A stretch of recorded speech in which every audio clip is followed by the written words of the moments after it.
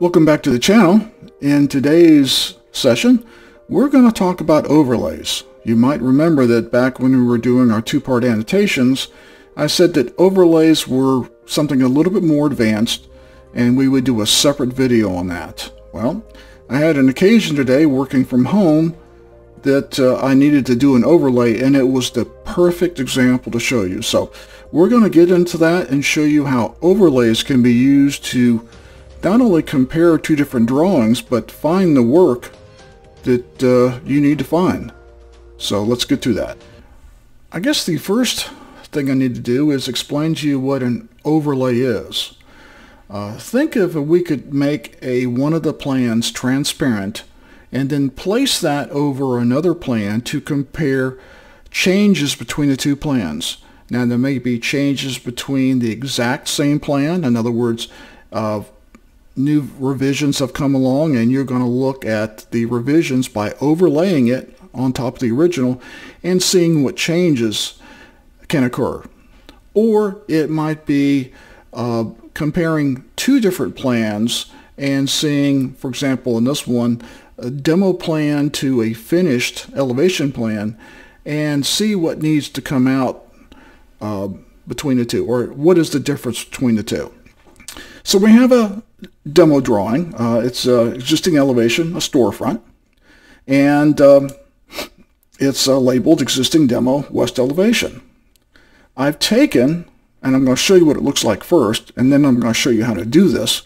I've taken another drawing, which just is existing elevation or finished elevations, and overlaid it onto this plan. And you might remember that I told you PlanSwift uses layers, kind of like AutoCAD. So we can layer things and we can turn them off and on. Currently, that layer or that overlay is turned off. I'm going to go over here, and this little light bulb that's turned off, I'm going to turn it on and watch what happens.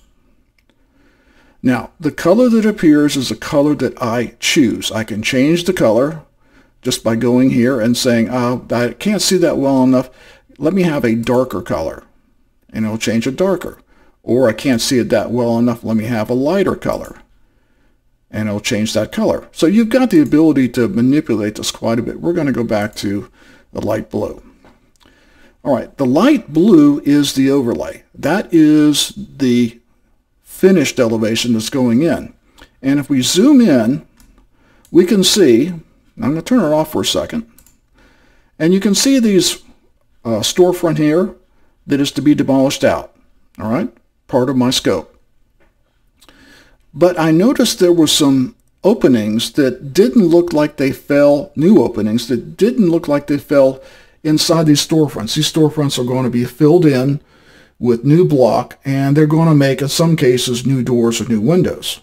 So after aligning up the existing, or lining up the finished elevations, I discovered that looking at the new windows here and doors here, there's some discrepancy. Now the door here, I'll zoom in, the blue door, completely lines up in the storefront demolition, meaning I'm not having to cut anything for that wall. Good to go. The other demolition over here is going to be part of the infill, so I'm good to go in there. But look over here on the end. This is the blue here you're seeing here is a new window. Part of it is going to be using the existing storefront or existing window, glass and frame when I say storefront. But part of it goes over past the existing openings and is into the brick and CMU block or the masonry wall. So I am going to have to cut those sections for this to work.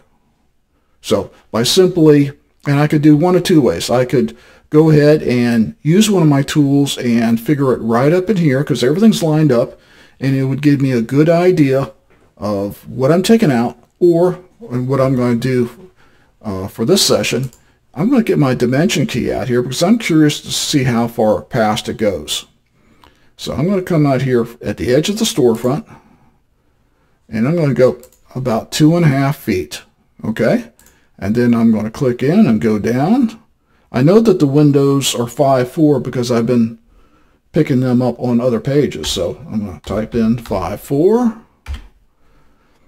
and go back 2.5 or 2.6. I'm going to do the same thing over here between the windows, and it's about 2 feet. And it should also be 5.4 down and 2 feet in. All right. I'm going to, anything you do on this drawing, now the overlay is not affected. Anything I do in this view, I'm only doing it on the original plan, not the overlay. Watch what happens when I turn off the overlay. My dimensions I put in, my wall cuts that I'm going to be doing, are still there. And that's what I needed to know so I can go ahead and add those extra wall cuts in like I had on the original drawings, which were right here. So I wasn't sure whether down in here, this window that I knew was a new window, how much of it was in the existing storefront. So that is the power of an overlay. I didn't have to cut the entire window. I only had to cut 2 portions of it. By doing that, that gives me an advantage over someone that's not paying attention and goes and puts a price in for cutting the whole wall. This is only 2 small cuts or 2 small windows per se. Be easy to do and a lot less expensive than cutting the entire wall. So that is pretty much how overlays work. Now, once you have an overlay established, if you find you need to resize it, it's easy to do. If you find you need to change the colors, you can do that.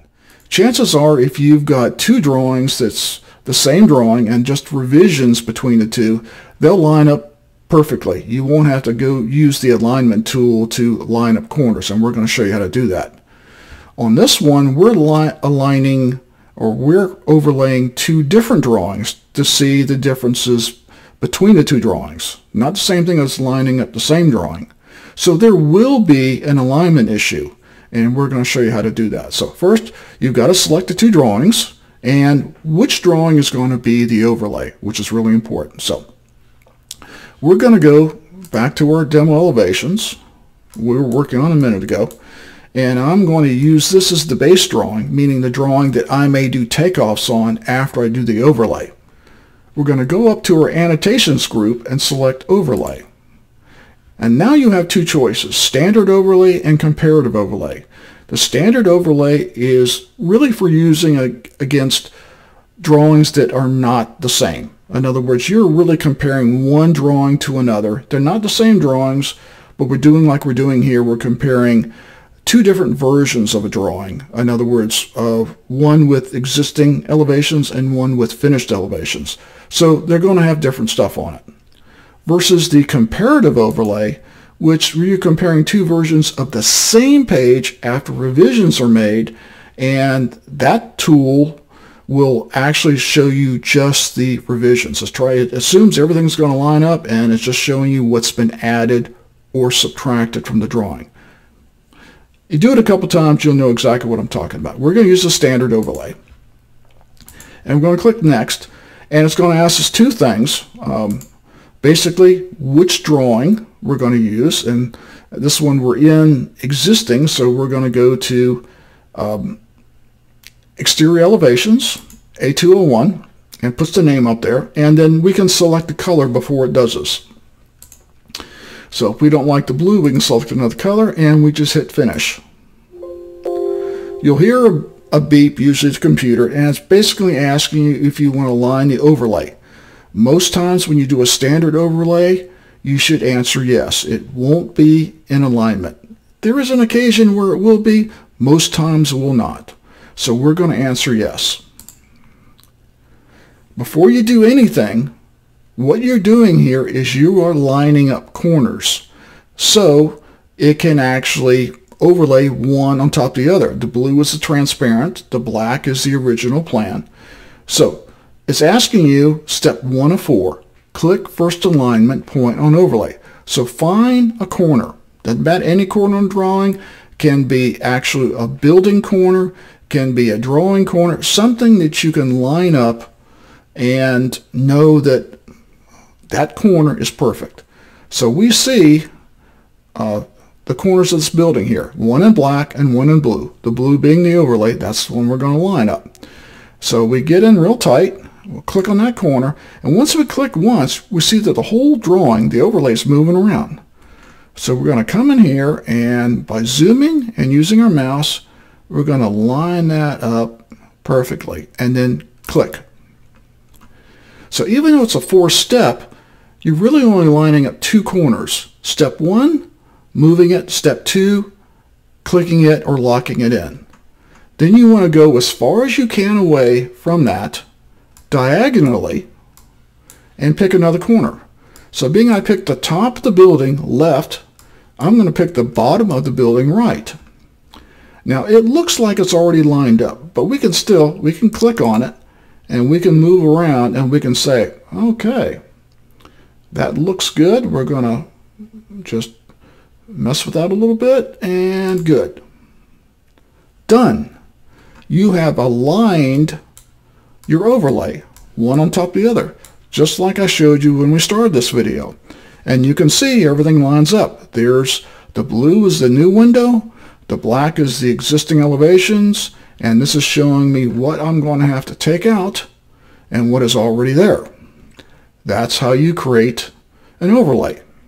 And just like a page drawing or a takeoff item, you can come over here and you can actually see I've got 2 overlays now. I can come on this one, click on this one, and I can hit delete up here on the X under Pages Bookmarks, or just right click on it. I usually just right click on it. So I know I'm on the right one, and I say delete. And it says, are you sure you want to delete all the selected objects? And I say yes. That is pretty much it on overlays. It will take some practice for you to align them, and sometimes you get them wrong. That happens to me all the time. I'll get an alignment wrong. I can just go in there and tell it to realign it. I can go over here and click once with the left mouse button, then I can say right, and I can say align overlay and redo the alignment. Or if I think it's just not good, I delete it and start over. Align it again. You're not deleting any real pages. You're just deleting a copy of the page.